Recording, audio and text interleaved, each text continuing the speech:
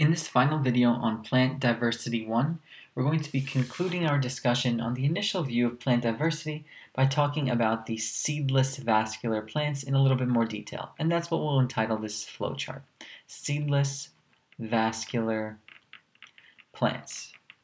So we briefly mentioned what the seedless vascular plants of interest are to us as a Gen Bio 116 student, and we'll reiterate the following. Seedless vascular plants fall under two major clades of study. These two major clades can be seen in figure 29.13, just to get a visualization of this type of phylogeny. The two clades are as follows. We mentioned the fact that there are these seedless vascular plants called Lycophytes, and Lycophytes have the following characteristics. First and foremost, they're the most ancient of vascular plants. So they're the oldest, most ancient of vascular plants. Let me rewrite that. Vascular plants.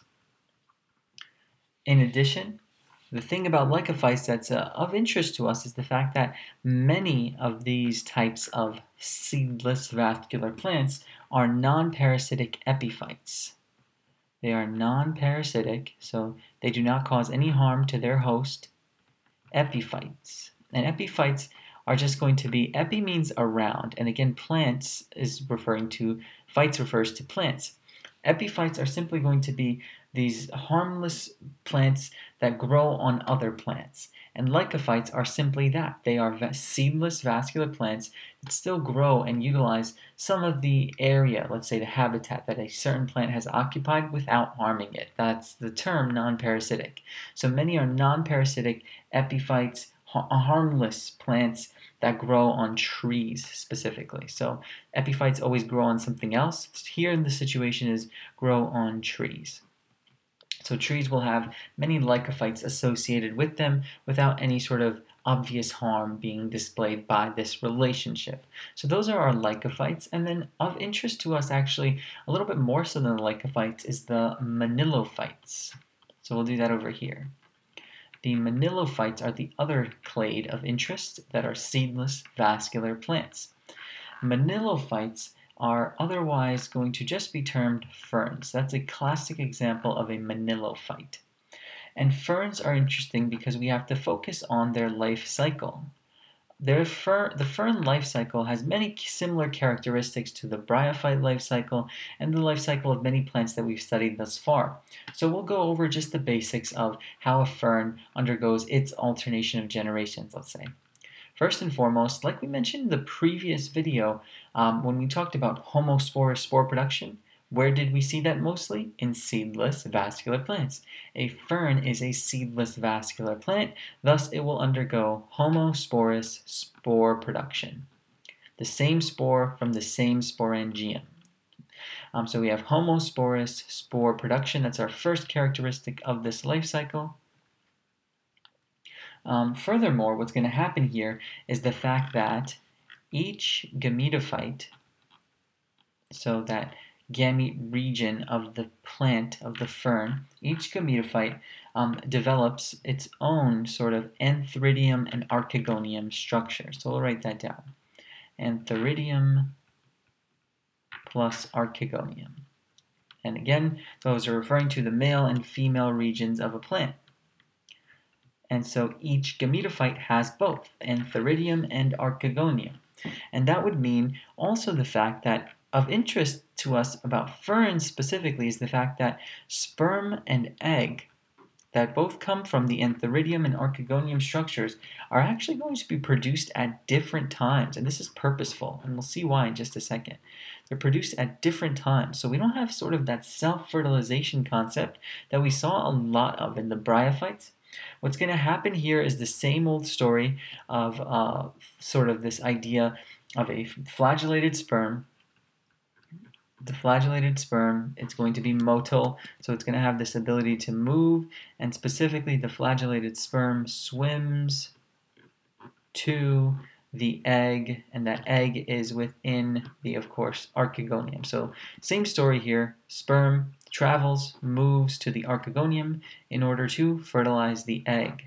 Okay, so we have sperm, egg, archegonium, they meet, and once they meet, we have fertilization, of course. Now, upon fertilization, what's going to happen usually is the following. Fertilization, because sperm and egg are produced at different times, is usually actually going to occur between different gametophytes, and thus probably different plants as a whole, different ferns, let's say. Fertilization between different gametophytes. And this is interesting because the bryophytes did not exhibit this. Most of it was within the same plant structure. So we have sperm plus egg produced at different times. That directly results in this, I would say. Fertilization between different, not twice, but just between different gametophytes, which will give us a good amount of genetic recombination. And we all know genetic recombination is a meiotic process that would give us this capability of having genetic variation within our zygote, because the zygote is the end result of a fertilization between sperm and egg.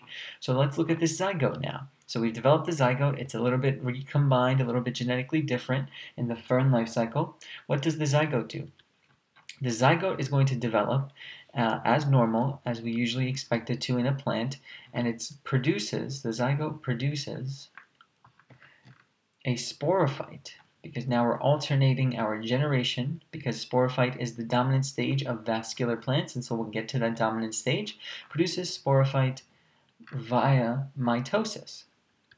So meiosis happens to give us the gametes, and now we have the gametes combined together with the zygote. The zygote now will grow into a large sporophyte structure via mitosis. This mitosis is going to occur, and let's say it grows out of the archegonium structure, because the archegonium is where the fertilization happened, where the growth is going to happen, therefore, as well. So the archegonium will be the home of growth for this sporophyte that's developing. And in addition, the young leaves of this fern plant, the young leaves are going to be tightly coiled, so equal to tightly coiled. And there's going to be a direct term for this growth that's coming out of this archegonium, the young leaves that are starting to develop, and that would be a very funny word known as fiddleheads. That's what usually people call these tightly coiled leaves that are growing out of the fern, a fiddlehead. Take a look at the figures shown in the textbook, and you'll understand what the meaning behind this word really is in terms of fern structure. Finally, last thing about the fern life cycle, it's also worth mentioning that ferns exhibit the sporophyll structure as well. So sporophylls, as we remember, let me make sure this is a little clearer, sporophylls, as we remember, are actually just that modified leaf structure. And that modified leaf structure often contains sori or sori, which are sporangia clusters, clusters of these spore-producing regions. And when you have these clusters together, full of these spore-producing regions, what you're going to get is a leaf which has on its underside, so the sori are on the underside of this modified leaf. And what's going to happen is you're going to have lots and lots of spore production here. Produces spores because it's a sporangium via meiosis. And those spores will hopefully be dispersed via the air throughout the, let's say, wherever it needs to land. And that's it. That covers our seedless vascular plants, the Lycophytes, Manillophytes. Focus on the fern life cycle. Look at the similarities. A little bit of difference between the fern life cycle and the bryophyte life cycle.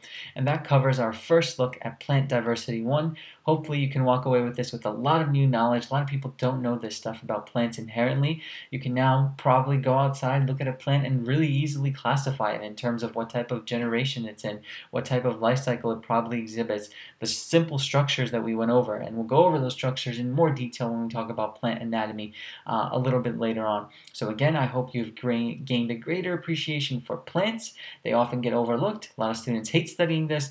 I actually think it's, of course I do, but I do think it's a little bit interesting because plants are all around us. I think it's really helpful for us to see just how successful they are by looking at their structure and how that ties into, of course, their function and their reproductive capabilities and their success overall on planet Earth.